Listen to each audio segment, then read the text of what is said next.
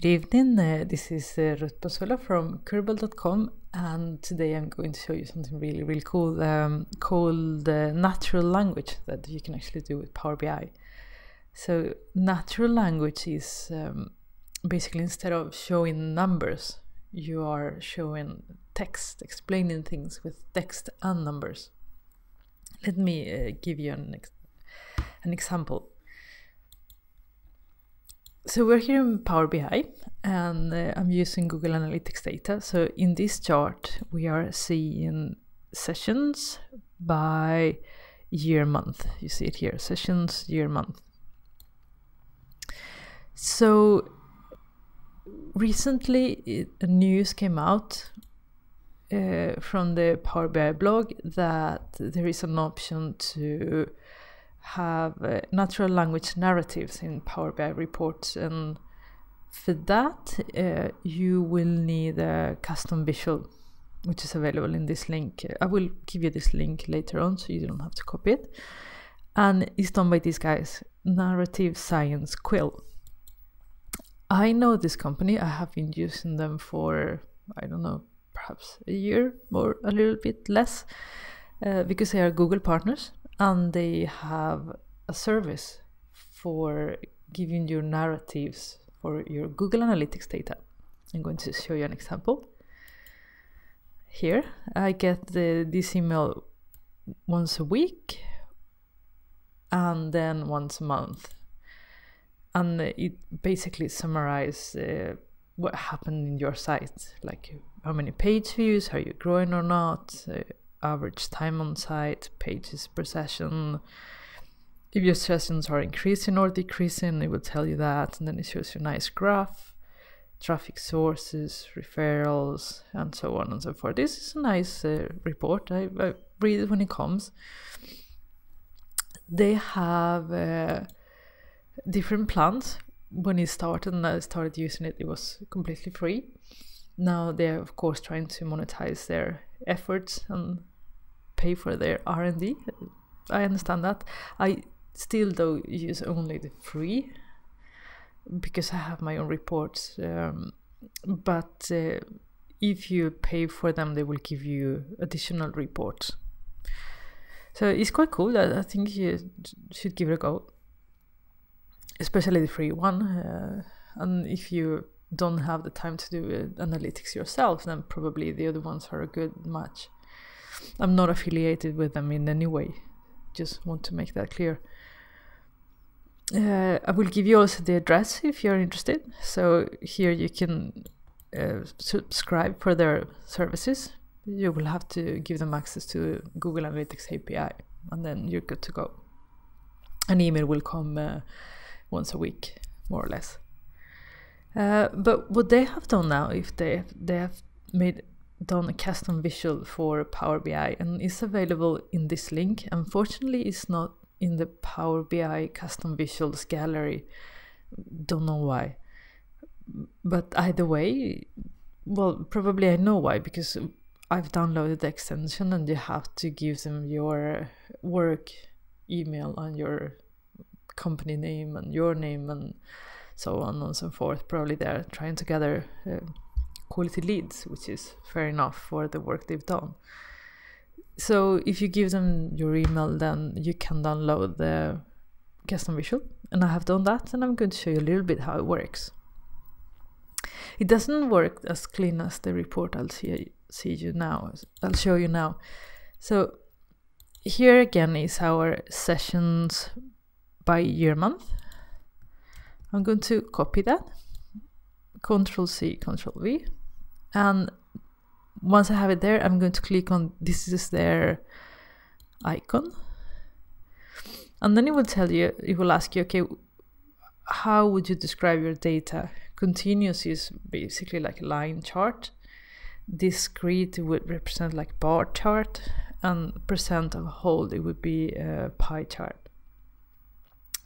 We had a continuous chart, so I press on that and I say narrative.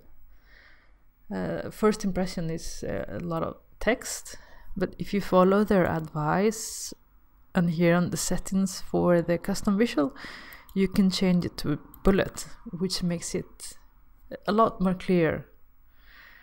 You can start actually reading sessions where 14,000 across all 22 entities, I mean months. It's supposed to come up here, gear, to be able to do some other settings. Unfortunately, it doesn't come up with me, so I cannot, for me, so I cannot show you. Other options you have is to say, okay, I want more text, hopefully more insights, or I want less text. So it says how much your sessions went up from a specific time period, from 80 to 1000. Okay, so this from 2 numbers. I don't know why they picked that. The largest single increase on a percentage page basis was 110%, from 88 to 185 between July and August 2014, and then the highest rise was 307 that occurred from January to February. Okay, so this is one way. I find there is a lot of text, not really easy to pick up exactly what the insights are. I mean, if you look at the chart, it's so obvious what's happening, right? It's just growing. You cannot really tell here what's going on. So of course I'm sure they're working on it, and maybe if I had that gear I could make this text a little bit more readable. Download it, give it a try, and see what you think. But there is another way to do this. You can actually do your own narratives, and that is the cool part. I'm going to show you. We have a few measures here. This is the growth dashboard that you might know, that is showing sessions this year and the previous period, and then year over year, month over month. So all these is in here somewhere. So if we say year to yesterday there, and same period last year there, and we say we want with natural language tell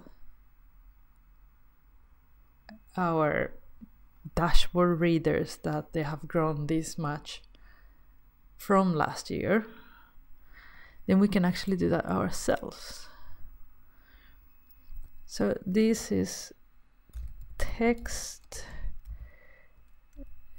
We write year growth, for example. And now we write your site has grown by, and now we're going to concatenate. So what we're going to do is we're going to take year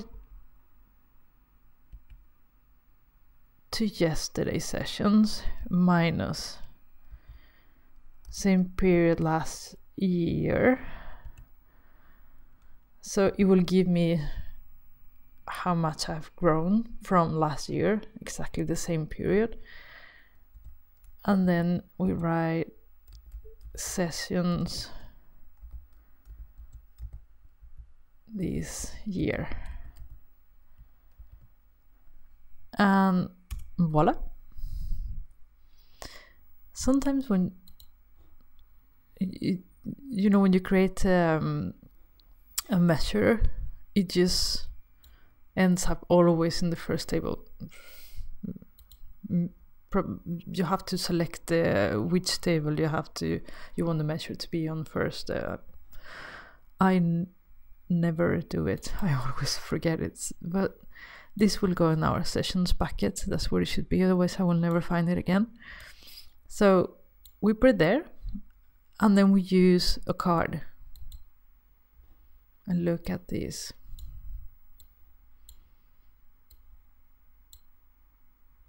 this is a really, really, really nice way to actually give information to your customers or to your readers, whoever is reading your dashboard. We remove the category label, and there you have it. So you could build these kind of sentences just absolutely everywhere. I have, for example, here one with leads, and I said the number of leads for the selected period is 1. This is done exactly the same way. I don't know if I have others. Oh, site speed, maybe I have something? No, not either. Users, no, that's the only one I have. So if you're doing dashboards for other people, or even if you're doing them for yourself, I think it's a great way to actually build your own natural language formulas. So I hope you enjoyed this short video about the natural language with Power BI. If you enjoy it, please like it or comment on it. And if you like our channel, please subscribe. Have a great evening. Bye.